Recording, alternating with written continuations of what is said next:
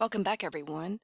We're here today with lecture number 15 on some significant cultural and social changes that are going to take place during the late 19th century, a period of time that is sometimes referred to as the Victorian era. One of the most significant changes that will take place will come in the realm of scientific inquiry.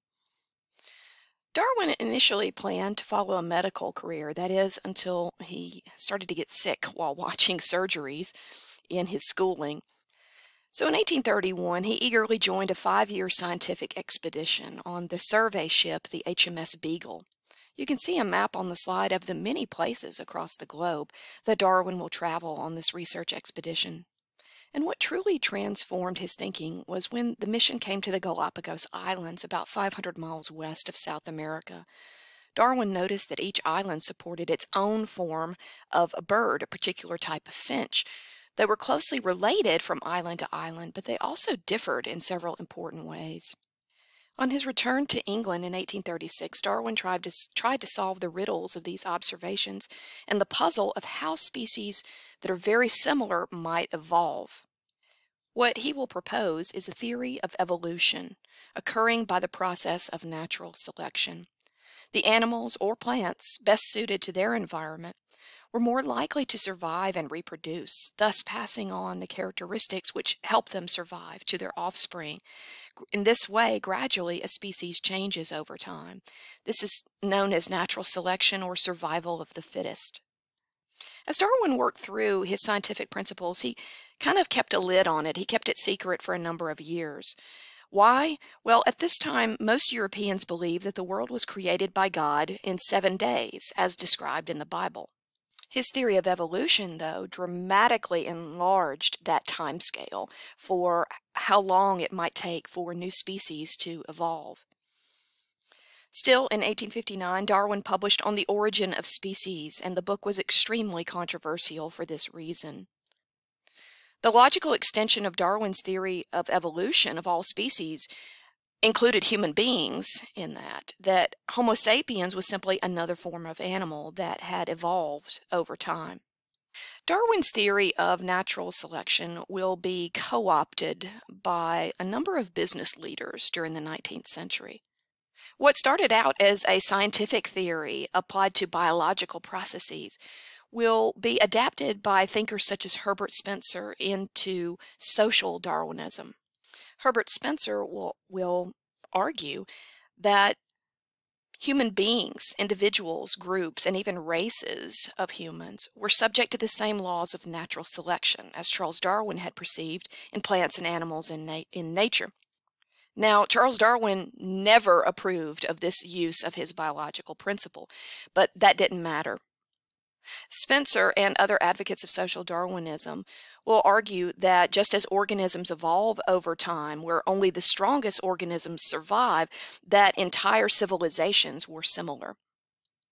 This theory was used to support laissez-faire capitalism and political conservatism. Class stratification was justified, that it was just a natural state of inequality among individuals. And because they argued that this was a natural state, they didn't believe that anything should be done to alleviate the plight of the poor. This is a hands-off from the standpoint of the government type of theory, social Darwinism. Don't interfere in the economy, don't interfere with any sort of social services to try to lift people out of poverty, that everything was supposedly natural and you must let nature take its course. The poor, therefore, were considered unfit, that they were just slower, dumber, you name it. So this is obviously a highly exploitative way of looking at the world, that those who are wealthy deserve their wealth, and that those who are not wealthy deserve to live in squalor. This theory was also used to rationalize European imperialism and racist beliefs about the justness of Europeans establishing and subordinating colonial societies around the world, such as the scramble for Africa and the pernicious Anglo-Saxon myth that I mentioned in a prior lecture.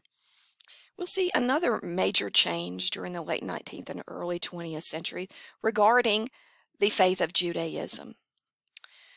generations worth of anti-Semitism, discrimination against Jewish peoples in Europe and in other areas of the world are going to cause a number of Jewish leaders during this period to say, you know what, we're harassed wherever we go. We are often unfairly targeted when things go wrong and unfairly blamed as being the cause of other people's problems. So why don't we establish a safe homeland for ourselves? So Zionism is a Jewish nationalist movement that had its goal as the creation and support of a Jewish national state in Palestine, the ancient homeland of the Jews. And in 1917, Great Britain will support this Zionist push into Palestine with the Balfour Declaration. As a result, we will begin to see thousands and thousands of Jewish settlers coming from Eastern Europe, coming from Russia, coming from Western Europe, coming from around the world, descending upon the region known as Palestine. Now, while this might seem like an ideal fix for the Jewish populations that were coming, they could now feel safe in their own homeland, they're not coming to an empty piece of real estate. There were already large populations of Arab Muslims that lived in the region. And for many of them, their homeland is now being invaded by these outsiders. So this is an issue that we're going to circle back to after World War II when we talk about the state of Israel and its creation. So we've talked about Enlightenment thinkers such as Mary Wollstonecraft, who began challenging society's traditional views of women, but little was actually changing regarding the many restrictions women experienced on their lives. All the way back to the world of ancient Greece, the philosopher and scientist Aristotle wrote, "As regard the sexes," he said, "the male is by nature superior and the female inferior, the male ruler and the female subject." Fast forward now to the Victorian era, and that view was still commonplace. Indeed, there was a lot of pseudoscience in the age that set out to prove that women were lesser creatures than men. And historians often refer to the notion of separate spheres of influence, and we take this from some of the language that these people were using themselves during the time period. Women's sphere of influence was the private sphere of the home and hearth. They were thought to be intellectually inferior to men as well as physically inferior to men. The only way they were considered to be superior to men was that they were thought to be more moral creatures. And so as a result, they needed to stay within the home. They needed to take care of the children and wait on their husbands. Men occupied the public sphere of influence. So that is going to vote on election day, that is going out into the workplace, and so forth.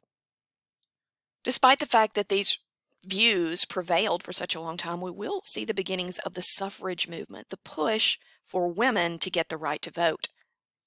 The U.S. suffrage movement began as early as the 1848 Seneca Falls Convention. We will see that in Britain it took a little bit longer. We will see suffragists there, such as Emmeline Pankhurst, will be working towards trying to attract attention to this issue. Many of the tactics that U.S. reformers like Alice Paul and also British reformers like Emmeline Pankhurst employed were protest marches, going on hunger strikes, and over time, even though we see a lot of resistance by men and women to women being granted the right to vote, fortunately, we will see in 1918, women over the age of 30 procured the right to vote in Britain, and we'll see that after World War I in the United States, all women in the United States will be given the right to vote.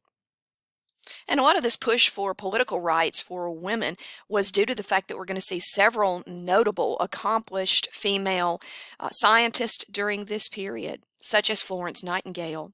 During the Crimean War, which we discussed in a prior lecture, she and a team of nurses worked diligently to clean up the highly unsanitary condition of field hospitals that British soldiers were being taken to. Soldiers often referred to her as the Lady of the Lamp or the Angel of the Crimea. She helped to reduce hospital deaths due to infection and poor sanitary practices by 2/3 during the war. She wrote quite a bit about new antiseptic techniques and helped to spark international healthcare reform. She also had the gift of mathematics and became a pioneer in the field of visual presentation of mathematics, statistical graphing. Indeed, in 1859, she became the first female inducted into the Royal Statistical Society. Marie Curie was another highly trained and very influential female scientist during this period.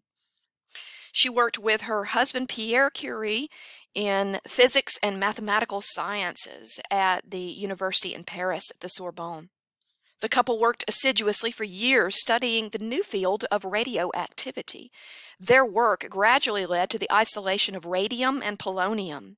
Together, they were awarded one half of the Nobel Prize in Physics in 1903.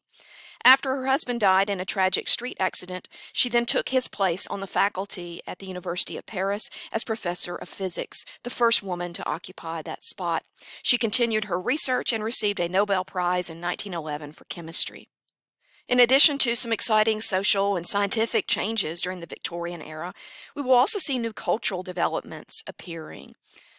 If you'll recall our discussion in an earlier lecture about the revolutionary movement that sort of swept Europe in 1848, of all these independence movements and nationalist-inspired uprisings, this is going to lead to a new generation of writers and artists known as Romantics, practicing romanticism, a way of looking at the world through their imagination.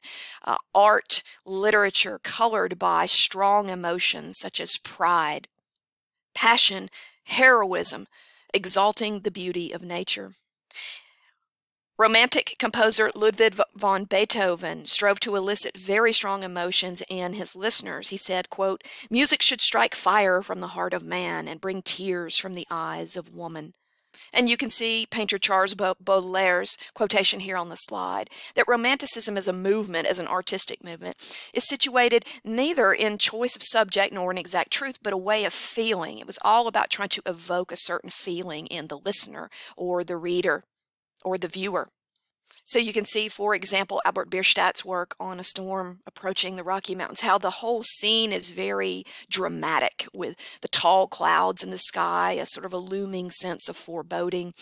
Other romantic artists, such as Daniel Maclise, are going back in time to the romantic myths of the Renaissance and trying to inspire emotions and passions in their readers and in their viewers. Now, in direct contrast to the Romantic movement of the early 19th century, as the Victorian age moves on and we see industrialism beginning to take over in many areas of the continent and in the Americas, we're going to see now a younger generation of writers and artists who wanted to ground their work in the sometimes harsh reality of this industrializing world around them. Instead of art as escapism, which is what many of the romantics want to do, to take their readers or their viewers or their listeners on an escape from reality, realism was the opposite of that. Look, for example, at the drab earthen tones of several of the paintings, one by Courbet and one by Daumier, on the slide here. These are scenes of everyday life. These are not dramatic images from mythology or majestic natural scenes. These are regular folks. And in many cases, these realist authors and writers and painters are taking their cue from the kind of difficult lives of the poor, of the industrial working class during this period. And among these realist authors or painters, there's often a deep moral or social consciousness embedded in their works.